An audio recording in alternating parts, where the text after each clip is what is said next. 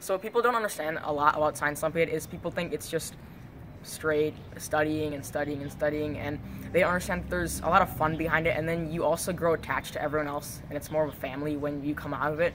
And people think, oh, in schools that the only thing that doesn't matter that are team events like sports and robotics competitions, but this is just another thing that Slauson does that really matters, and it is a part of Slauson now.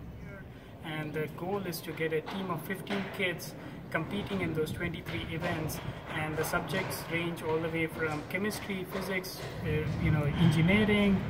It's not just science, engineering too. And it's really challenging even for an adult to build some of these devices. We start planning in August, even in summer, and then practices usually start in October.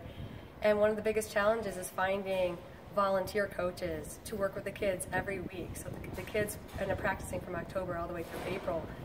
They start attending competitions in January, and the volunteers that we find are really the heart of the program. They commit to even ask somebody, will you coach this challenging topic, and then will you do it every week from October through April?